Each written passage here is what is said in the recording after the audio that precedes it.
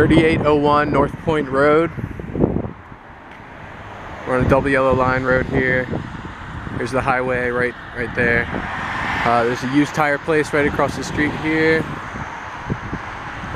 Some couple of food places there, and there's this vacant looking property here. I'm not sure what that is. There's a like big gravel lot with some vehicles and stuff. So this house, the siding looks all right. Front porch, the cement porch thing looks fine. Roof doesn't look too bad. It looks mostly flat all around except for over here. It just curls up on the edge just a little bit. I think most of the roof is probably fine. Pretty long driveway here, going back to a large garage back there. Siding over on this side looks fine. This thing here, this thing's just being held together by a rope, so that don't look too good there. So steel girders up here on the side. So big cement area in the back. Back of the roof looks like it's fine. Siding around back looks good.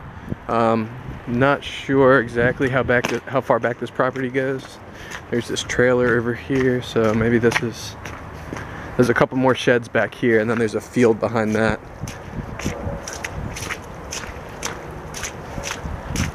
I tried to look for like a property line marker, but it's kind of, I'm not really sure. I don't know if this is it or if these are part of the property also.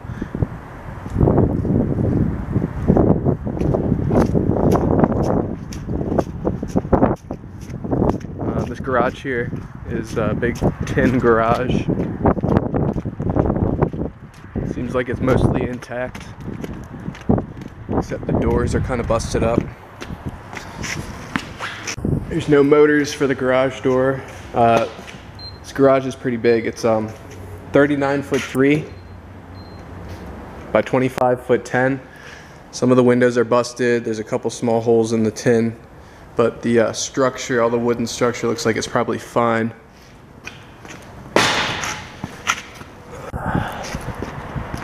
Siding around back looks good.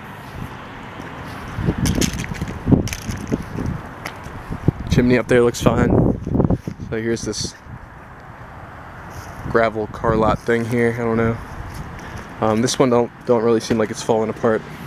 It's a little bit wobbly, but it's not falling apart like the other one. Siding over on this side looks fine.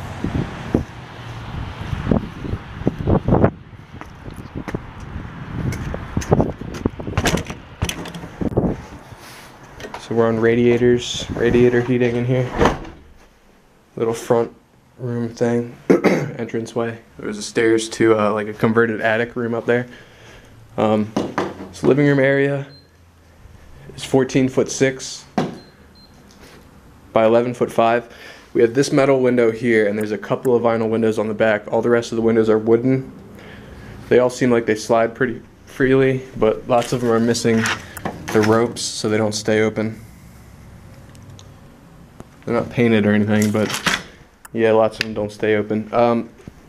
Carpet's kind of thick, and I got my boots on, so I can't tell for sure, but I think the floors in here are kind of uneven. Trim looks decent all around. A little bit of texture on the ceiling. Walls look fine. And then behind this wall here, the living room wall, there's the dining room, kitchen. So this wall could easily come out and open it up. And then over here is bathroom, bedroom, downstairs. This bedroom on this side over here is 11'5" by 13'5". Floors are definitely uneven in this room. Walls look okay. There's a couple of mold, light water spots on the ceiling. Windows missing the ropes so they don't stay open. Radiator there. Trim looks good all around. The rest of the walls look okay.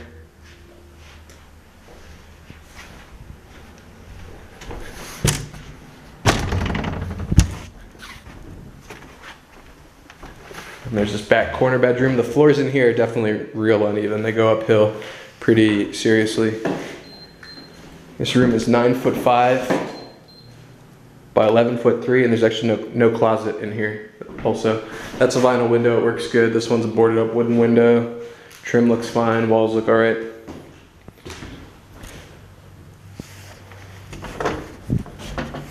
And we have this full bath here.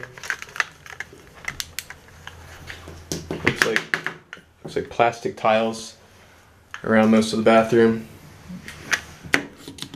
Yeah, those are plastic tiles. Tub, kind of low. Plastic sheet around the tub looks alright. I mean, the tub itself looks alright. Vinyl window in the bathroom there. Sink cabinet looks a little, it's just kind of dirty. I guess it's all intact. Alright, and then the dining room area here. Floors seem like they're a little uneven in here as well. This room is 11'1" by 11'4". Wooden windows there. Wood paneling on the lower portion of the wall. Wood paneling up top too, actually. Tile on the ceiling. Trim looks alright. We have this little island thing here, and then the kitchen. Kitchen is pretty small right now. It's 11'3" by 7'10". Wood windows in the kitchen as well. Cabinets look pretty old. A couple missing doors. They're kind of ugly looking. Wooden countertops. Tile on the ceiling. There's some water spots here and there. Some saggy ceiling. And then over here, that's the door to the backyard. It's kind of like a little sunroom area, I guess, here. This is 17'5" by 7'4". Looks like it's drywall around. The walls look alright, except here there's a little bit of moisture damage on the ceiling. Trim looks alright. And vinyl windows in this room here. So I don't know, maybe you take out that wall, take out that wall. You could open it up a bit if you wanted. There's a big dip in the floor here.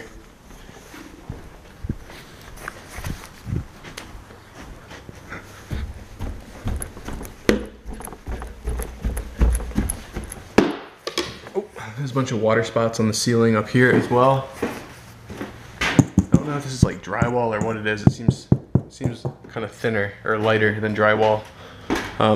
This is the width of the house. It's 29'2", and then to this wall here is 10'11" across. There's the cinder block thing in the middle there, stairs there. All wooden windows up here. This insulation stuff, it's got a little bit of mold on it. It looks pretty wet.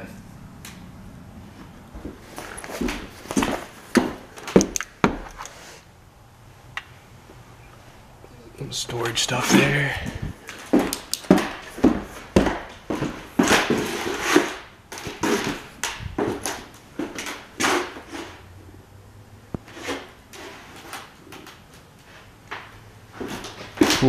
Floors seem just like maybe slightly uneven in a couple spots up top here.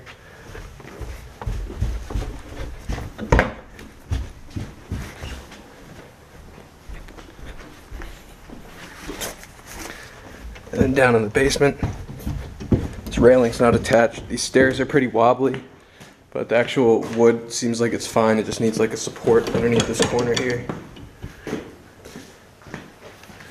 Beam height down here, 6'9". 6'9", 6'10".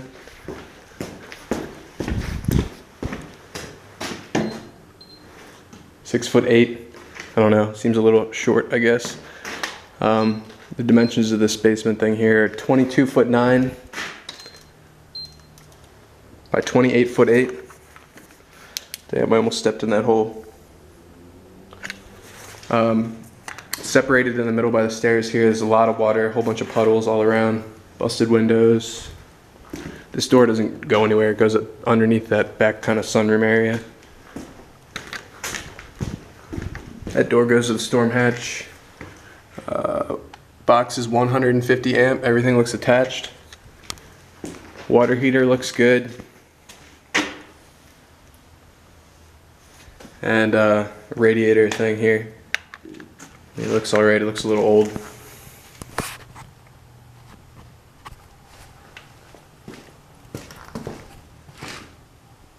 Yep.